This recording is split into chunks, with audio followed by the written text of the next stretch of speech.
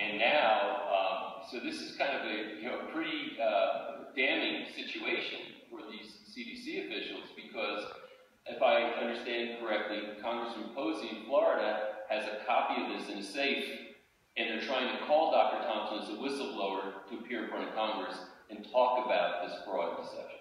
That is correct. Dr. Thompson, during the conversations that we had, I wanted Dr. Thompson to do two things.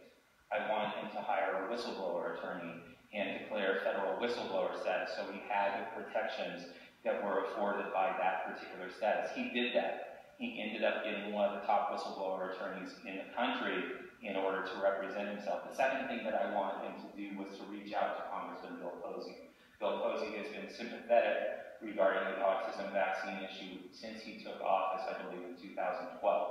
And so when he took office, when he took over, he was a friend of our community, and Dr. Thompson then went to him with large bins of information, physically took bins of information to Bill Posey's office,